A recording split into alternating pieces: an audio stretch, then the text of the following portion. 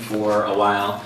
I'm the director of user experience at Posterous, which is a consumer blogging platform based in San Francisco, and then prior to that was in Washington, D.C., working in a number of agencies. So I've been working on the web and with startups for a long time, but not necessarily in the healthcare space. And so upon hearing about Rock Health and upon talking to Hallie and some of those other folks, I was realizing that the types of people who make great consumer web apps and mobile apps aren't the types of people who tend to go into healthcare IT. There's a big divergence there. So at the same time, there's both a personally fulfilling and financially fulfilling opportunity in healthcare. So it seems kind of like a no-brainer that there was definitely a way that I could contribute and go at the startup thing, which is something I've wanted to do for a while, as mentioned in the video. So Hallie and the crew asked me to talk about the future of parenting today, which is kind of funny because I'm not a parent. But yeah, as I'll talk about later, the software that I'm working on, that Keith, my business partner Keith, who's sitting out there still working, and myself are working on, is really focused on parents. And before too long, I'm sure I'll be in that similar position. And I was seeing challenges that many of my friends were having, and kind of wanted to start working on this problem to help them solve it as well. And so, in addition to not being a parent, this is about predicting the future, which is both easy and hard. And I say easy because every tomorrow looks a heck of a lot like yesterday. Change tends to be incremental, except of course when it doesn't look a lot like yesterday and the world's changed. Historically, societal change may seem relatively linear or unexpected. But in fact, when we look at American culture, you can kind of break these down into 80-year cycles. So, the beginning of the American Revolution obviously is a historic upheaval, after which there was a ton of nation building that happened. It was a very initially idealistic time and then a very practical, pragmatic time thereafter.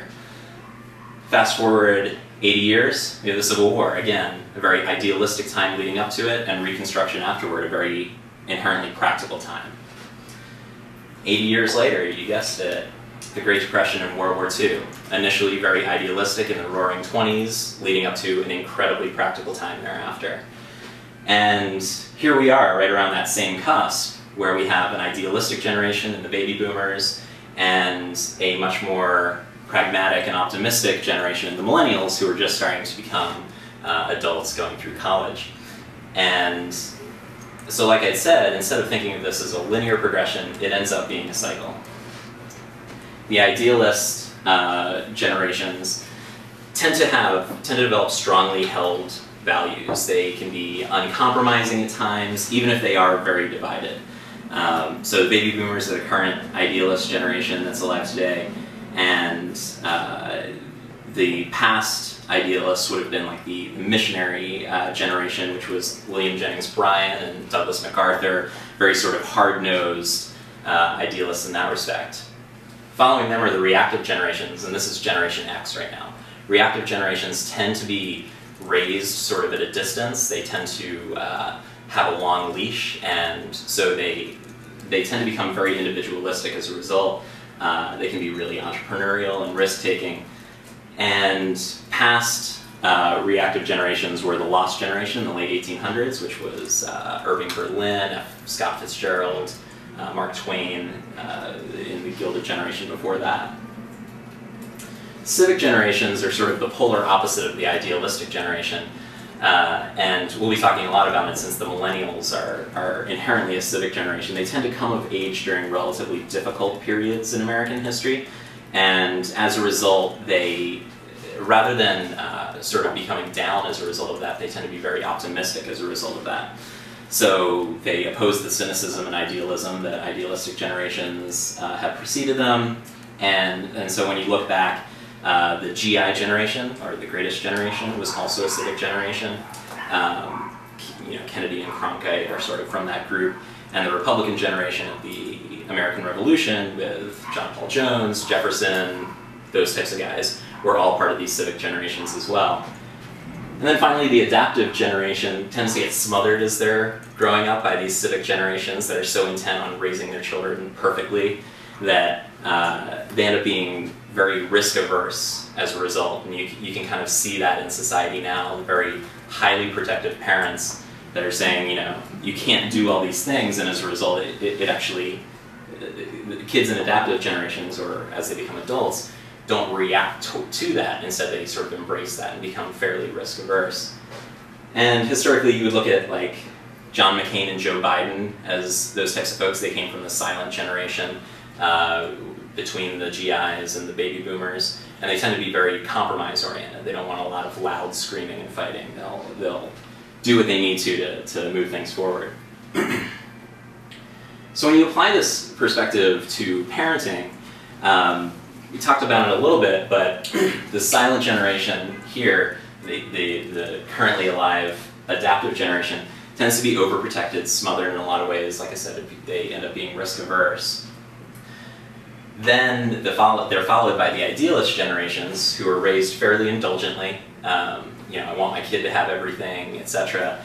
And that allows them the space to generate those strongly held ideals, and the baby boomers are that example. Reactive generations, like I said, raised distantly. So, you know, this is The Breakfast Club, the archetype Generation X film about people from all walks of life who just happened to be on a very long leash and reacted against their parents and looked for their own individuality as a result. And then civic generations tend to be raised within societal norms. It's all about team play, cooperation, basically, you know, participation trophies, community service, all those types of things. And a award for everything they do. Yeah, which is interesting. Like, there's an interesting perspective on that you could think that it would end up making them coddled, but most millennials look at those awards and hate them, because it's signifying their mediocrity in some regard, and it just reminds them of it constantly. So it tends actually to be something that in the long run, a millennial will say, I wish I never got all those, you know, 6-inch participation trophies. Even though at the time they're like, trophy. Yeah. So of course, millennials are the parents of tomorrow. They're the folks who were born between 1982 and 2004, you know, give or take. When you talk to somebody who was born in 1982, they kind of don't feel like they were in Generation X and don't quite feel like they were born in... My son was born in 1982. Yeah, so it's definitely an in-betweener time. Yeah. I'm sort of on the in-betweener end of the spectrum too here.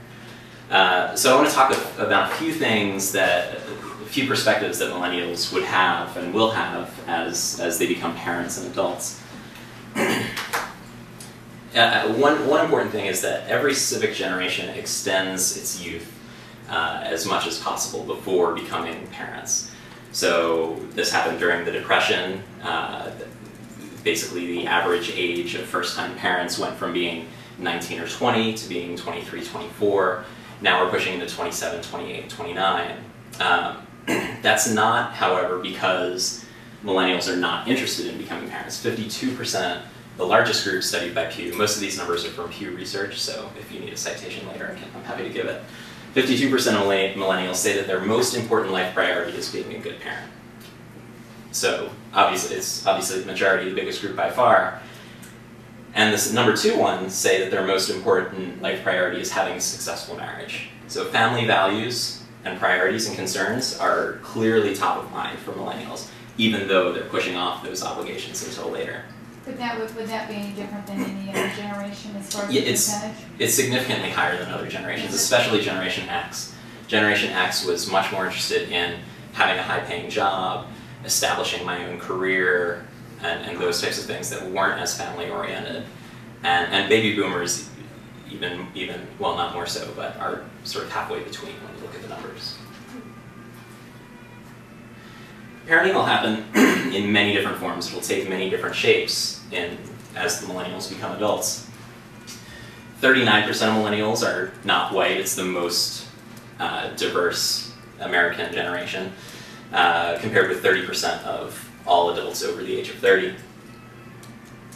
96% of white millennials disagree with the notion that they don't have much in common with people of other races. And in fact, when you look at baby boomers, that's only 64% of people who are willing to disagree with that statement. So millennials are much more accepting of different races, different ethnicities than previous generations. Generation Xers are pretty good on that too, but not quite as high as 96%. 33% of millennials think that immigrants threaten American values. It's over 50% for all other generations. 22% think that it's important to marry someone of the same religious faith. It's over 40% for all others, and when you look at the baby boomers and the silent generation before that, it's more like 60%. So, and finally, 68% of millennials disagree with the notion that more gay couples raising children is bad for society. It's about half of older populations that would disagree with that statement. So you can see all the different shapes and varieties that millennial parents will be comfortable, or millennial adults will be comfortable with when it comes to raising children. For millennials, parenting will happen in the suburbs, which is a fairly dramatic reversal from the trend that Generation X especially had been moving in, where urbanization was becoming very trendy and chic. Millennials, number 4 on that list of top life priorities is owning their own home, which is significantly higher than Generation X, where it's more like 8% say that it's an important life among their top priorities. And this number seems kind of crazy to me. 68% believe that it is an adult responsibility to house elderly parents. When you go to Generation X, that's like 30%. When you look at baby boomers, it's like 35%. Silent generation, 15%. So very strong family responsibility. When you look deeper into this, they anticipate that they'll help their elderly parents near their elderly parents. They're not going to make them move across the country. So, you know, it's a very suburban, familial kind of lifestyle that they picture for themselves. Talked a little bit about how diverse the couples might be, but parenting within the couple is going to happen either from the man, the woman, or both, splitting those responsibilities in many different ways. Here's a quote from Jen Kalidis, who says, "Today's women were raised to believe we were equal to men, but we didn't have to try to be them to prove it. We play sports, go to college, start businesses, have babies, and travel the world on our own terms. We aren't constantly trying to outman the boys play for play." Millennials have grown up in an environment where, you know, women are treated completely equally. They're not told what they can and can't do, so it's never a question. Whereas with Generation Xers, baby boomers, feminism is a much more important element of that society. So both parents, and that affects men too. Men sort of realize that it could kind of go either way when it comes to parenting. There's no real difference between what the man can do as a breadwinner versus the woman. So it ends up sort of being a toss-up, a coin flip in terms of which parents are going to, which parent in the relationship is going to take sort of primary responsibility, or if they're going to split it equally, or how it's going to work out. In fact, this is kind of a crazy number. Across the entire population, 68% of Republicans, 92% of Democrats, and 71% of independents support paid paternity leave, which is kind of pretty unanimous considering all the divisiveness that you would have for most social services or most social concerns in the country. So across the board, at this point, parenting is becoming an equal opportunity job. And with that comes challenges for employers, as they have to learn how to adapt and potentially deal with those types of lifestyles. Employers who wish to attract top talent will have no other choice but to accommodate the generation's demand for such things as telecommuting, flexible hours, childcare, and round-the-clock access to technology to create a seamless blend between working and raising a family. And this is actually interesting because work-life balance isn't a term that millennials tend to identify with. They don't actually want work-life balance because that makes them feel like work is the stuff you don't want to do and life is the stuff you do want to do. Instead, they want a job that they want to do, and they want to blend that with the rest of their life and intertwine those things sort of seamlessly in a way that isn't necessarily about clocking out at 3 o'clock instead of 5 o'clock so you can get home and do the things that you want.